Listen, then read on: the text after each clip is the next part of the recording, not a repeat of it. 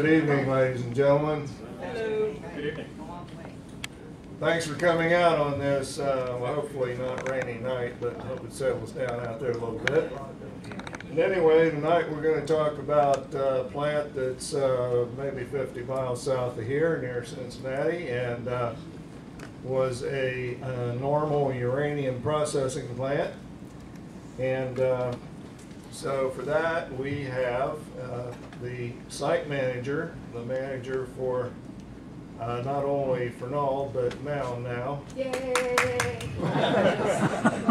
Oh, there you go. At least you got one friend in the audience. Cheerleader.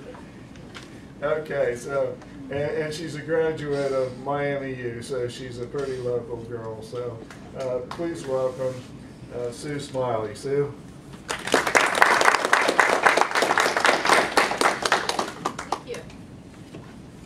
Background on me, I started working at Mound in 1990 in the DOE office here, and I was the environmental compliance manager for a few years, and then my boss George Gartrell went to Fernald and asked me to come with him, so I did. And I worked at Fernald for 2 years at the very beginning of the design of the cleanup, and then I came back here to Mound and have worked there for several more years supporting Mound, Ashtabula, Columbus, other sites, in addition to Mound. Past 11 years I've worked at the the DOE Office of Environmental Management Consolidated Business Center, which is in downtown Cincinnati. So for the past 11 years I've been providing business support service. So I'm pleased as punch that now I work for the department, the Office of Legacy Management, and so I'm back at the sites, and I'm the site manager. My office is at Fernald, but I'm also responsible for Mound, and then there's an old reactor site in Piqua that I'm responsible for. Little background on this presentation. I was kind of asked to speak to Fernald Stories more towards the production era, so what I did was find a lot of old photos in the archives I thought would be very interesting, so I'm going to be up here kind of reading from cheat sheets, because you're mostly going to be seeing photos, not slides with a bunch of text on it.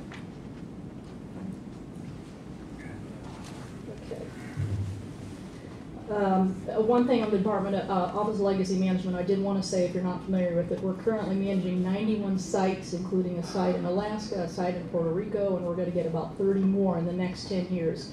So it's an organization that is spread out all over the United States. I am in a federal office of one at Fernald. Okay, so we're going to kind of start at the time when the Cold War began. This just happens to be a photo of the Rosenbergs, who were American citizens but were Soviet spies. The photo on the right is the first atomic test. That's the Trinity test that happened in 1945. Wanted to show you where the Fernald site is. It's actually about 35 miles from here. The closest town is Hamilton, but the Fernald site is just out in the boondocks. True, a little development has happened, but not much. There were over 60 sites that were considered for this uranium ore refinery plant, and Fernald ended up being the one selected. So these are just some photos. The photo on the left is actually a whistle-stop train station called Fernald, and there really was no town of Fernald. There was just that train depot and a few houses in the area. And on the right is one of the families that was displaced, the Nolmans, and they are actually still located right beside Fernald and still do active farming. I know this is very hard to see, but this is a front page article in a 1951 edition of the Cincinnati Times, where the Atomic Energy Commission announced that it was going to build a $30 million uranium ore refining plant near Fernald. And the reasons why, now the article didn't say this, but why the AEC picked Fernald was it was inland, it had a plentiful water supply, cost of living was very low, very level terrain. There were a lot of machinists, that kind of skilled labor in the local area, and there was a rail line right beside the site, so it had a lot of good things going for it. Interesting that within 1 year of the dollar amount being announced on what it would take to build the site, it had doubled to $60 million. And by 1953, so that's 2 years later, it had gone to over $100 million. Most, very similar to Mound, the properties were procured through the process of eminent domain. Most of the properties, were sold and the people left. This happens to be an example of people who had the wherewithal to actually move their house across the street. And to my knowledge, AEC did not pay for that. They did it on their own dime. Another bonus I saw, it was kind of like a bonus for the site, was that there were no cemeteries and no schools that needed to be relocated. And it was a total of about 1,050 acres, 220 of which were set aside for production, and the rest was just meant to be a buffer area. Here's a couple more pictures. Again, that's the Nolan family on the left. They raised chickens, they sold eggs to Fernald employees, they had a herd of cattle, and we did have to check the milk of those cows for uranium against a herd that was a few miles to the northwest of the site, just to make sure it was safe to drink, and it was. There were a total of 12 plots of land owned by 11 families, and they were given 30 days to vacate. Some references say 60. Those who did not want to vacate, did not wish to sell, were given a declaration of taking, which forced them to sell anyway.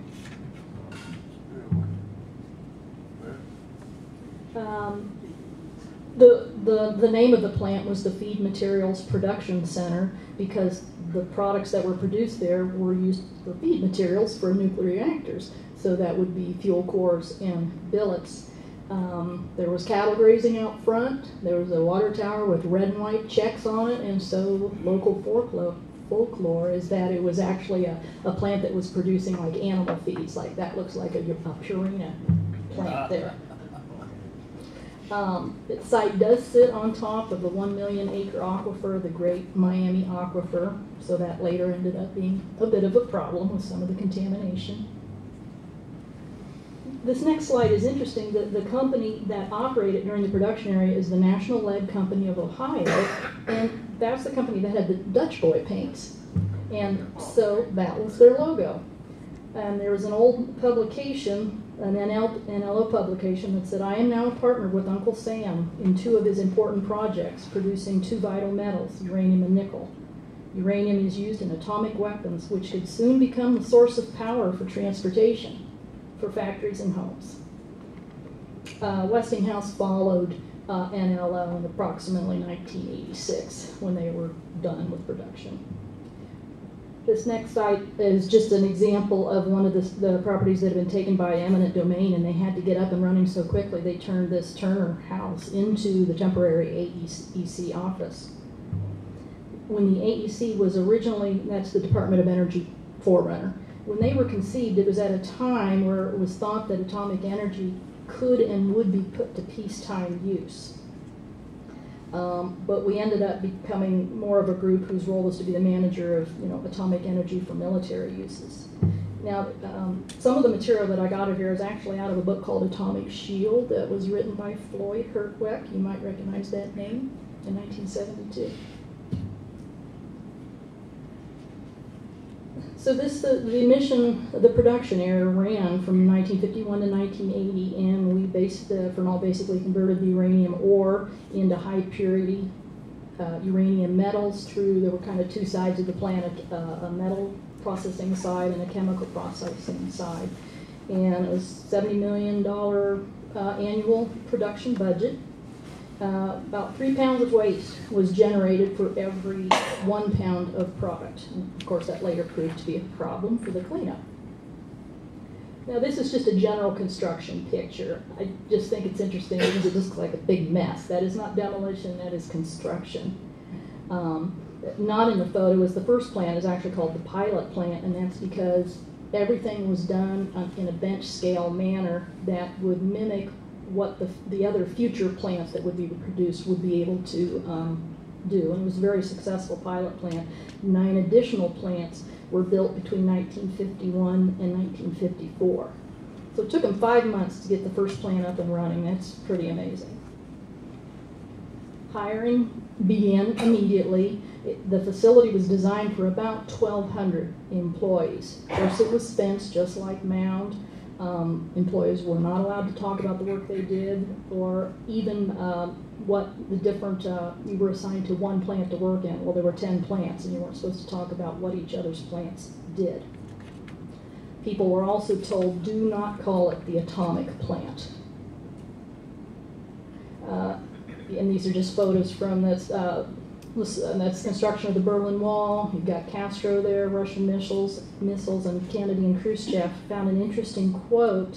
Well, by about 1962, to put it in perspective, there were over 3,000 people working around the clock at Fernald. Now, I know you had over 2,500 here. I'm not sure if it was 24/7. I don't know.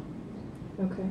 At JFK's 1961 inaugural address, we shall pay any price, bear any burden to assure the survival and the success of liberty. And then in 1956, Khrushchev told the Western diplomats, history is on our side. We will bury you. So it's an interesting time. Now, unfortunately, I cannot make this thing move. You might, some of you might remember this was about 1956. There was a public service. It was like a little cartoon on the duck and cover process. I don't know if it was on TV or if it was just like shown in schools. At the Fernald site in the visitor center, we have a little area set up as if it were the 1950s with furniture and everything, and an old TV, and this thing runs on a constant loop, and people just love it. And I know you can't, this is a very busy map. The reason why I put it in there is that the Fernald site was connected with a lot of other sites in the nuclear weapons complex. So stuff went kind of back and forth. I didn't find any evidence where a product from Fernald came to Mound or vice versa, but of course Mound was an important part of the nuclear complex. Fernald did produce over 65% of all uranium produced by the United States. Now I'm just going to show a few pictures of some of the plants. There was a coal-fired boiler plant at the site. Similar to a lot of other AE sites, it had its own power supply, water supply, and wastewater handling, sewage treatment. Now what you see in the foreground are steel drums that needed to be reconditioning, which would be like hammer out dents, repaint them so that they could be reused for on-site use of movement of stuff. Anything that left the site always went out in a brand new drum. The drums that could not be used were thrown in this thing called Drum Mountain.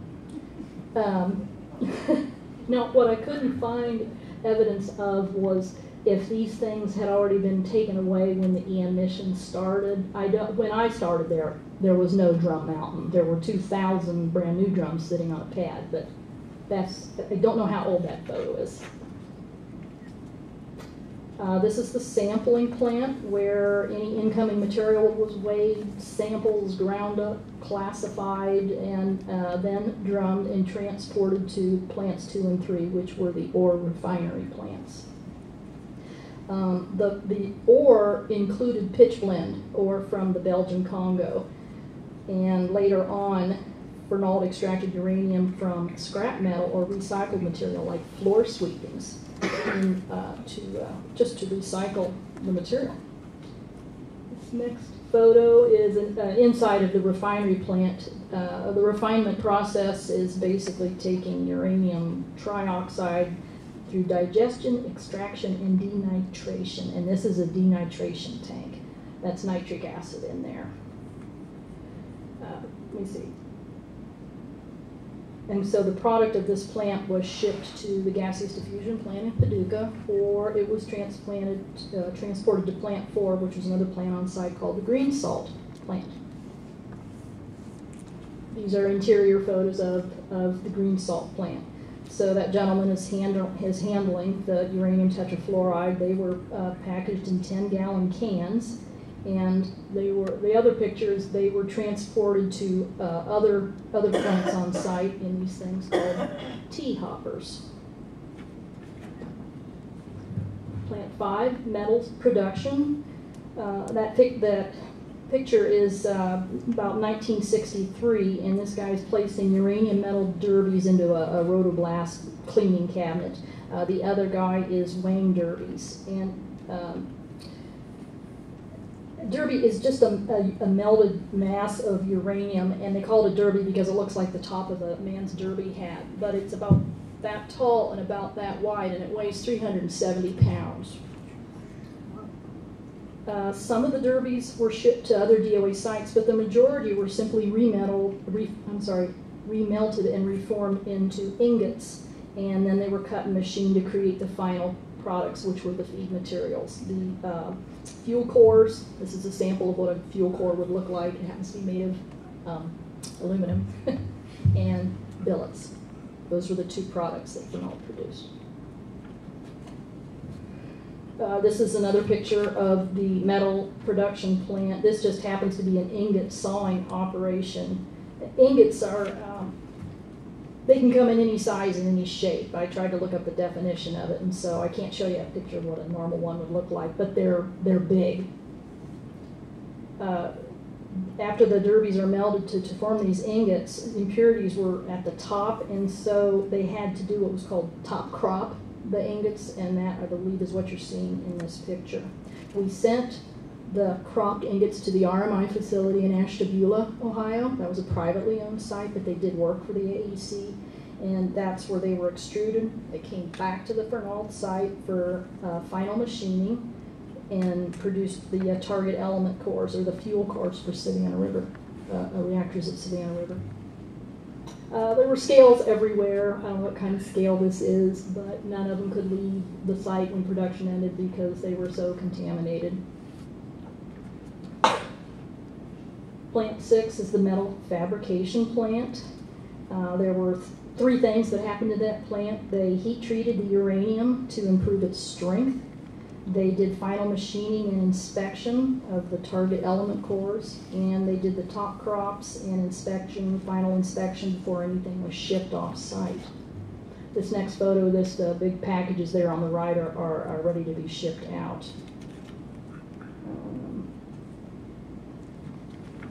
Go to the next one. An example of where they went to, this happens to be the B reactor at Hanford, Washington, where I was at just a couple of months ago. I think you guys are aware that about 4 years ago there was a Manhattan Project National Historical Park was announced, and it's a partnership between the Department of Energy and the Department of Interior, and there are 3 sites for that park. One of them is the B reactor in Hanford. That is a phenomenal visitor center if you ever have the chance to go through it. And the other sites are at Oak Ridge and Los Alamos. So, well, let me see if you can do it. So, like, these holes are where all those fuel cores got slid into.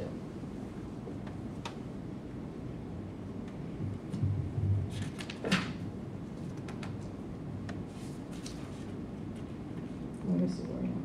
I went too far, I apologize. Okay, the special products plant, that was named because it could simply handle larger pieces of uranium metal than the other plants. Again, in these photos, we're seeing a top crop there on the left, and the photo on the right, the guy is doing a center boring of the uranium metal. Okay, here's where the definition of ingot: piece of relatively pure material, usually metal, cast into a shape suitable for further processing. That's why I couldn't find you a picture. This is the analytical laboratory. In 1955, there were about 113 people who worked in the lab. It was staffed 24 hours a day, all the way through, the end of 1950. This is an interesting photo. I talked to some people who had worked at Fernald during the production era. We think this is a large chunk of graphite that was cut into slices that was used to either line or possibly form the crucibles in which the uranium metal ingots were cast. And the reason why graphite was used because it could withstand the hot metal without melting. So if any of you know what this picture might be, let me know. A lot of air quality monitoring. I don't really have the specifics on what they're specifically looking for, what plant that was in, but continuous air monitoring in all of the plants. Similar to Mound, they had a fire department, ambulance crew, that was 24/7 because the operations were happening 24/7, and If a shift didn't happen to show up, the current shift couldn't leave. Also had an armed guard force, just like we had here. A company laundry that happened to be in the same building as the cafeteria. Employees had to change clothes at least twice a day, depending on whether you were coming from the hot side to the cold side or vice versa. The showers could accommodate 145 employees at the same time. A lot of social activities during the production era. This happens to be a photo of the Beagle Club competition champions. And we have some people who are kind enough to donate things like old trophies or photos like this. They are on display at the Visitor Center. There was an annual family picnic. If you've ever been down there, there's a place called Stricker's Grove, which is a roller coaster surrounded by cornfields. It's kind of hilarious looking, but it's a wonderful little privately owned park, and that's where picnics and things were. And of course they had baseball and the lovely ladies on the golf team. Another thing, I don't have a picture of it, they also had a shooting range at Fernald that could be used by both guards and employees, I guess, to practice. Well, of course, that resulted in the same problem we had here at Mound. That's lead contamination, so we had to clean up the lead.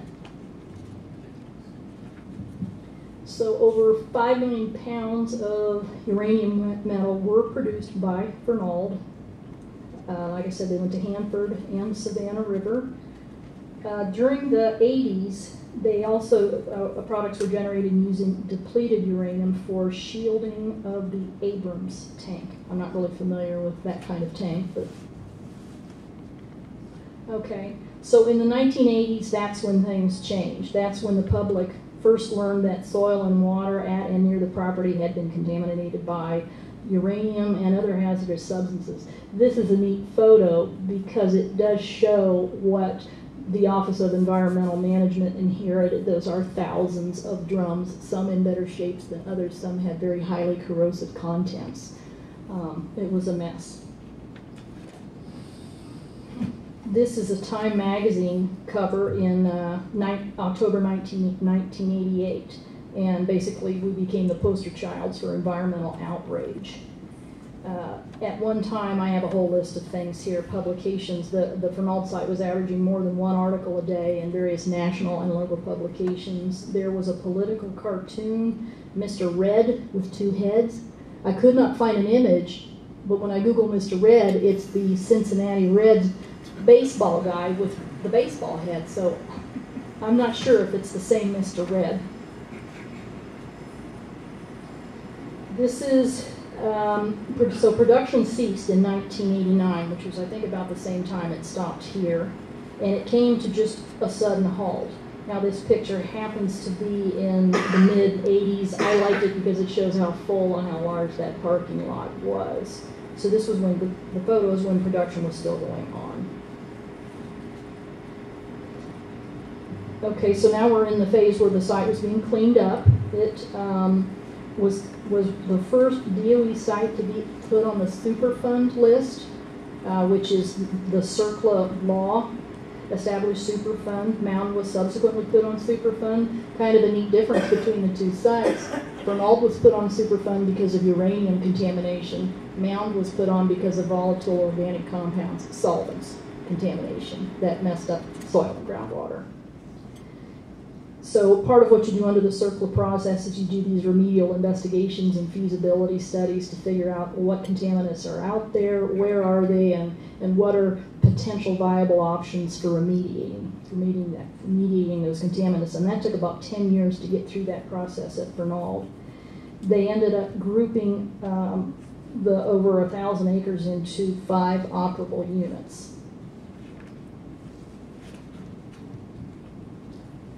Community involvement was very, very intense in the early 1990s. These are just some photos of various groups. There was a citizens task force. I believe we had one here at Mound 2. Is that correct? Was there a citizens task force? CTA? Mound Reuse Committee. Okay, probably about the same thing.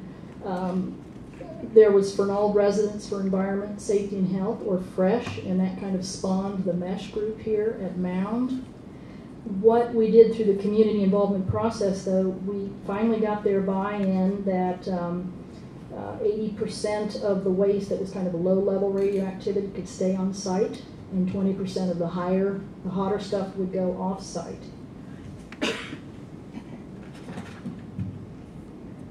Okay, this lists some more of the stakeholder groups. Of course, the stakeholders include both the U.S. and Ohio EPA. The second bullet there is kind of similar to what happened at Mound. There was a worker transition where the Department of Energy provided X amount of dollars to help people, help them, find jobs in the future, to help them to learn how to write a resume or pursue a degree. And that's what that was referring to. And the last bullet, again, I believe you have that here at Mound. There's a medical monitoring programs for the former employees. So getting back to the operable units, let me see what happens. Oh, this is just kind of showing the 5 OUs that I told you about. Waste pits, other waste units is kind of where that was the catch-all where they threw anything that wasn't radioactive. Operable Unit 3 is the production area. Operable Unit 4 is really all of the silos. There were 4 silos. 2 of them are called K65. And then the Operable Unit 5 is just a generic thing called environmental media, which is all soil, all groundwater. This is a photo from 1998, and let me see, the cost of the cleanup, I'm just throwing some statistics out, was $4.4 billion. That was a lot more than Mound. Mound was about $1.1 billion. You can see, though, that during the cleanup mission, the parking lot is just as full as it was during the production era. And up in the upper, let me see, that's not the pointer, wait a minute, sorry. Up here, all along here is where the on-site disposal facility would eventually be built. What you're seeing here are the first cells. They started at this end, and when they were finally done with cleanup, there ended up being 8 cells. And that's where the low-level, radioactively contaminated soil and construction rubble was placed. Oops. So Operable Unit 1, just a little history on the waste pits. These pits ranged in size from a baseball diamond to a football field. They varied in depth from 13 feet to 30 feet. And they contained nearly 1 million tons of low-level radioactive waste byproducts of uranium and thorium processing. That took about $450 million to complete just the waste pit remediation alone. This picture is really all OUs combined, that we had 3 locomotives on site. There were 60 rail cars that would make up what we called a unit train, and there were 154 unit trains that went out. And we had a fully functional rail spur that, of course, ended up later being demolished at the end of cleanup. Operable Unit 2 was this is kind of what I call a catch-all. The fly ash that came from the boiler plant, lime sludge from the potable water treatment plant, and just sanitary waste, and some laboratory waste was placed in these other waste site. The cleanup cost for this operable unit was about $34 million. Operable Unit 3 was the production area, so everywhere that there were buildings.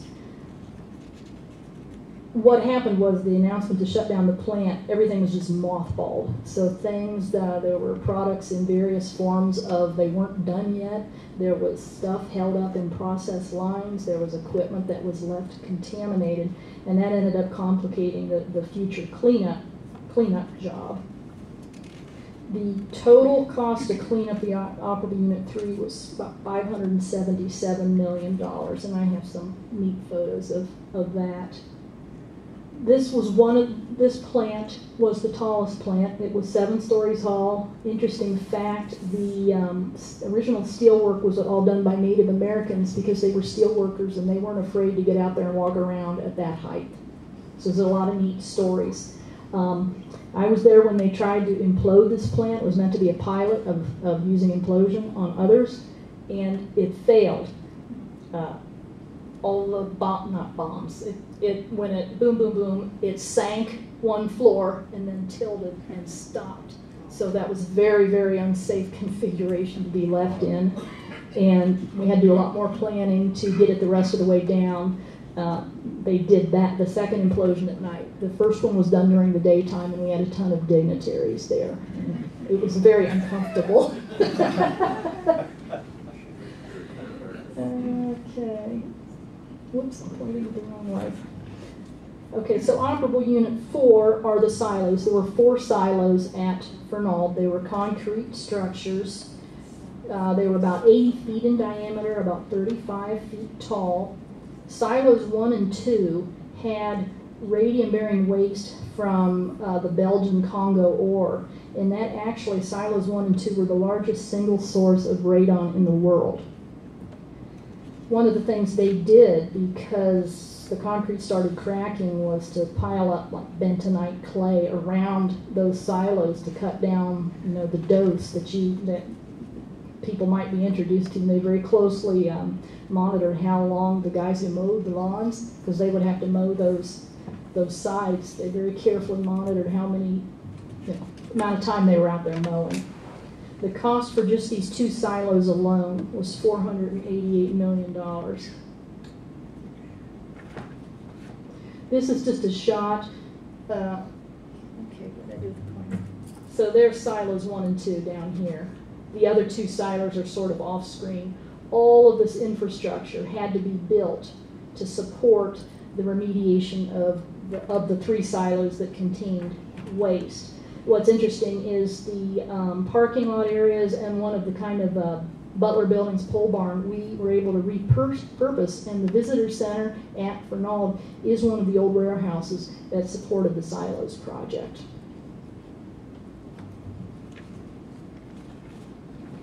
This is just a shot of the interior where they had to use a remote-controlled equipment and a pneumatic retrieval system to get the muck out of there. It was kind of a wet product. They originally tried to use vitrification, which is turning something into glass, and then you ship glass canisters for disposal. That didn't work, so they ended up having to do this technology. Okay, silo 3 was a little different. It didn't have the Belgian Congo waste. It was just this powdery radioactive residue dust. I apologize, I don't know what the isotopes were. And it was a highly dispersible dust. So the way they remediated that was they vacuumed it up and treated it so it wasn't as dispersible in air, bagged it up, and shipped it to Utah. That was about $100 million to complete that silo. The 4th silo was empty. So this is just a photo of the very last nuclear material shipment that left the site after the silos project was done.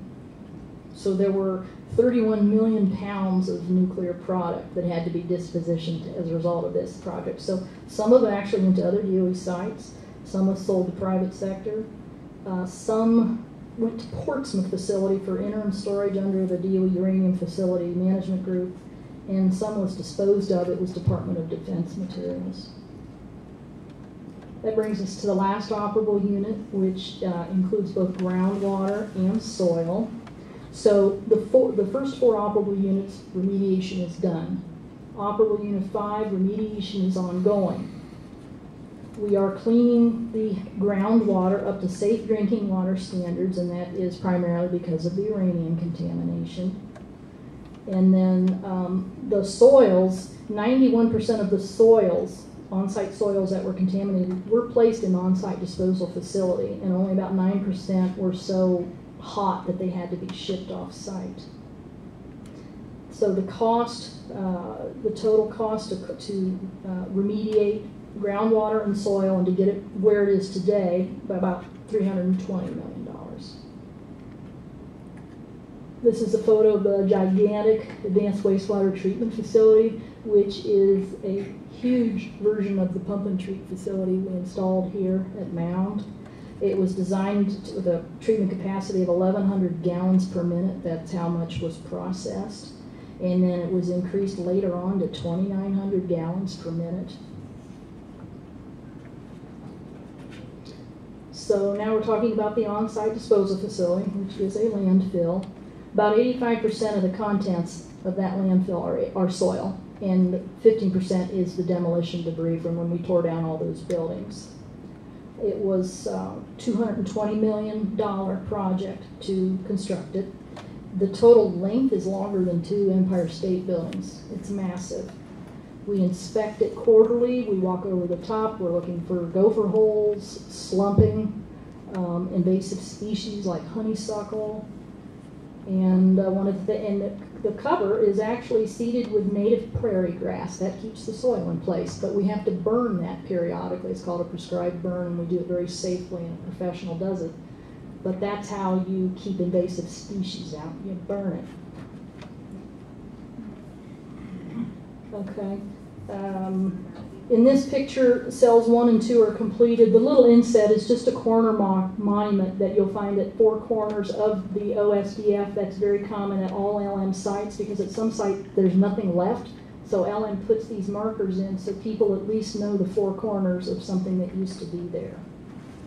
Each of the 8 cells has its own leak detection system and a leachate collection system, because there might be a little residual moisture in the waste. This is just a graphic of all the layers. On the left is the cap. I have a brochure I can show you that goes into a little more detail. And then you also have a liner, which is at the bottom.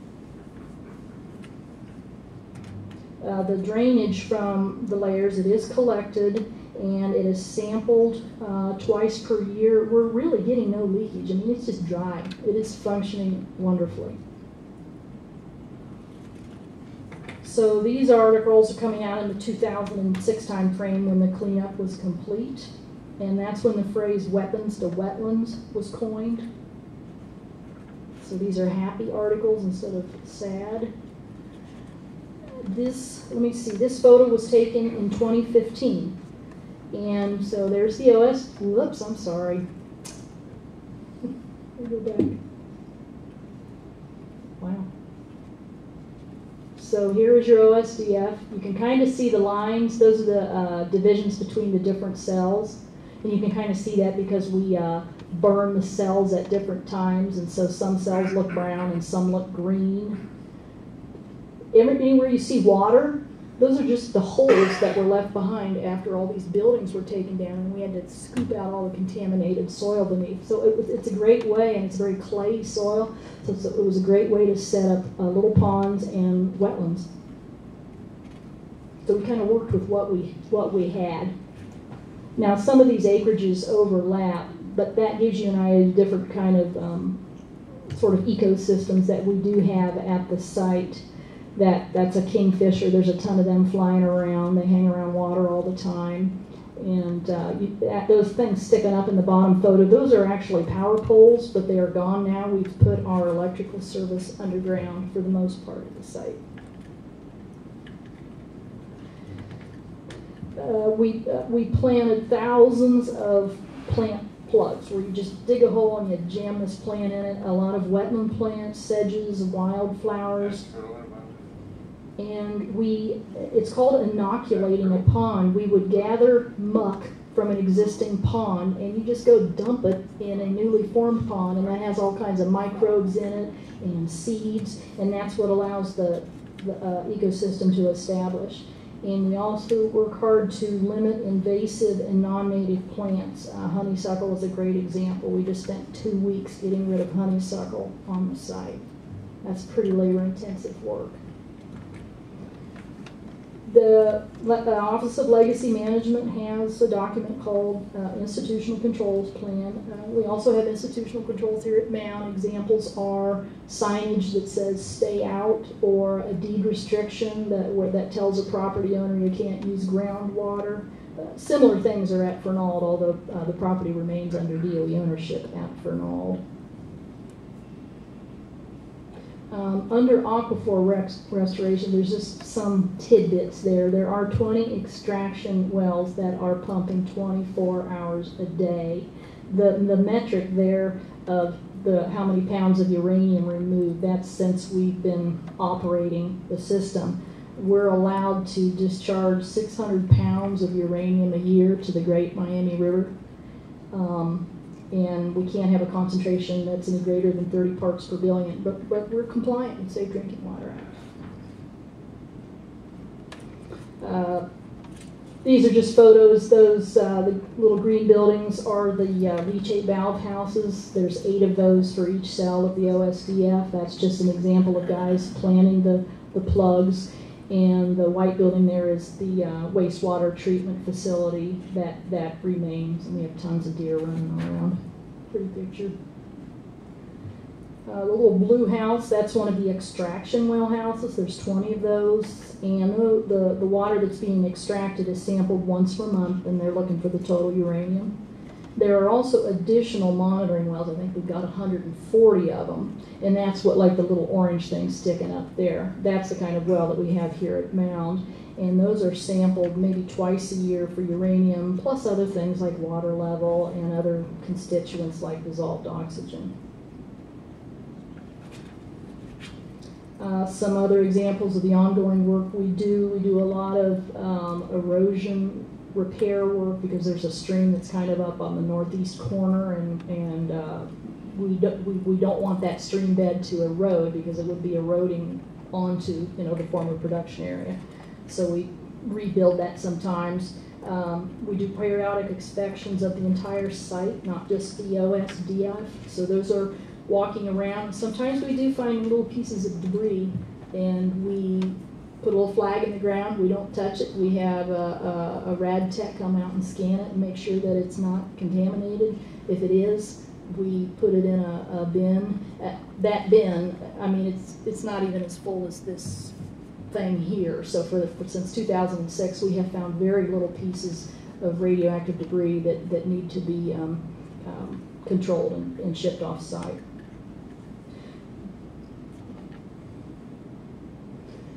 The 2 photos there of the burn, that's the burn we did last year.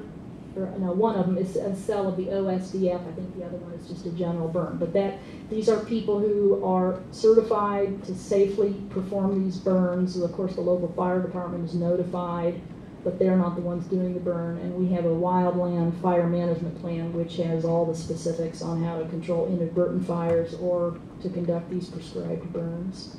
And that helps restore nutrients to the soil, it burns the non-native species, and it allows the indigenous species to get a good head start the following spring. We do the burns in the fall. And the site is not open to the public when we do those burns.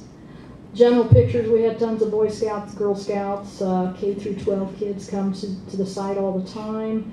We built a bird blind. One of our biggest component of people that comes to the site are bird watchers. There are hundreds of bird watchers, and they're not just from Ohio. We built this lovely blind. We put a nice bench in there for them to sit on, and they took the bench out because they needed room for their camera tripods, which is fine. We just kind of found it amusing. If you don't know what the birds on the left are, those are pileated woodpeckers. These were this year, this spring. The bird watchers went nuts. They brought their lawn chairs and they sat down under that tree for hours and snapped pictures. And this photo was actually taken by one of the bird watchers.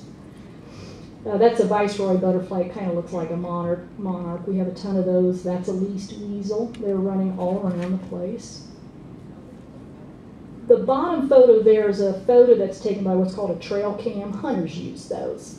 And that bobcat was it was first recorded in 2012, and it was the first bobcat recorded in the state of Ohio for Butler County. So it was a big deal. The photo on the right was a cat that was born in 2013, and I stuck the kitten picture in for fun. That was not taken at Fernald. Monarch butterflies, we just did it last weekend. We tag them. That's the little disc you see there in the center picture. It does not affect their ability to fly or safely to get to where they migrate to, which is Mexico, which is the photo in the top left. And so we have volunteers that come to help us with the tagging. The photo on the lower left is the favorite food of the caterpillar, and the photo on the right is milkweed, which is the favorite food of the butterfly. So we do plant milkweed around the site, and we give away packets of milkweed if anybody would like to plant it on their property. This is a really neat thing. We partnered with University of Cincinnati. Those bugs at the top are called American burying beetles. One's a male, one's a female. They're big. They're about that big. And they're a carrion beetle, and they were put on the endangered species list in 1989. So we've got a 5-year project with the zoo. The zoo comes with, like 100 pairs of beetles that are raised in the lab. They come with 100 dead rats. And we dig these holes, and we put the beetles in the hole and put the dead rat on top of them, and then some other little stuff on top so they don't get crushed, and then we put the original soil plug back in. Then a few months later, we set out traps to see if any babies had been born as a result of that. And we catch them in traps and we count them. And this was the first year, this is the 4th year where they have actually found babies that have been born. So that's a really big deal to the zoo. But we can't call it success until we trap in the spring, because if they can't find any babies that made it through the winter, you're not allowed to count it as a success story. So that's a really neat relationship with the zoo. A lot of the programs we do are actually night programs for meteor showers, going out and looking and listening for owls, coyotes. We have had over 12,000 people typically come every year to the visitor center, and that also counts if someone is asked to come give a presentation at a local Rotary Club. They'll kind of take a head count and say, well, there's 20 people in this room, so that does count towards the head count.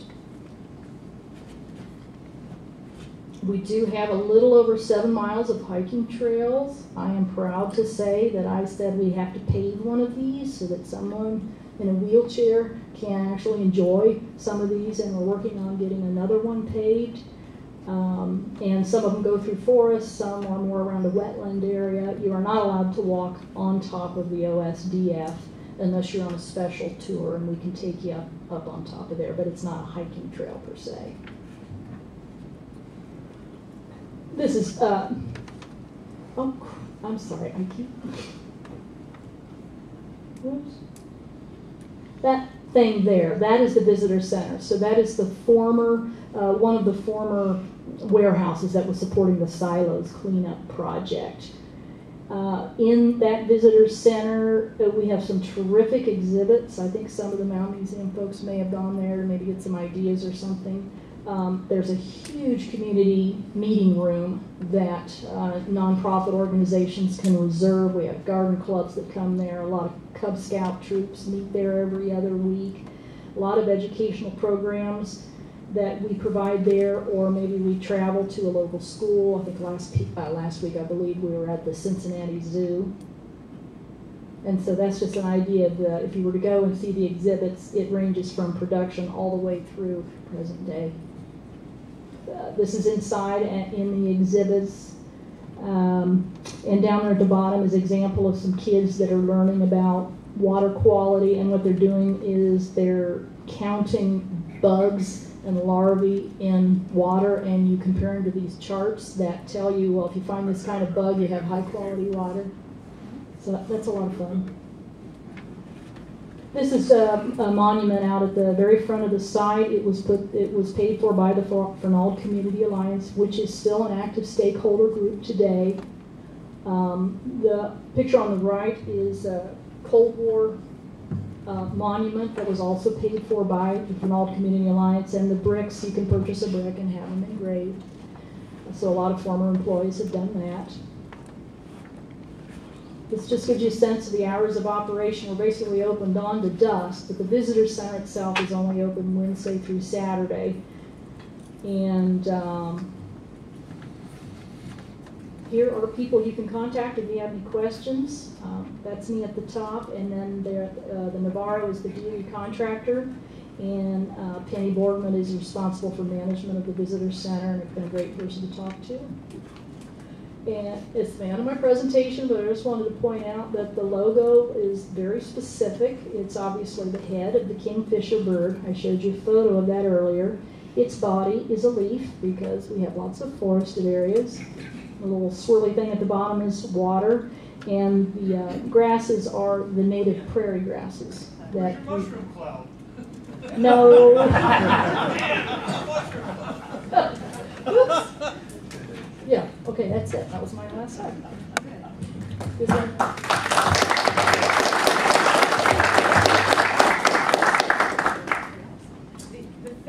The waste that you sent to Utah, Uh-huh. how far down is that buried, and is it just going to stay there forever? Yeah, it'll stay there forever. I do not know how far down it's buried in Utah. That's something I would have to research. I do not know off the top of my head. You said they tried vitrification of the waste and didn't get very far with that? Right. Yeah, it failed. Unlike other sites, West Valley Demonstration Project in New York, we vitrified all the waste up there, but it did not work. I do not know why it failed, but it did. Any other questions? Illness rates of workers.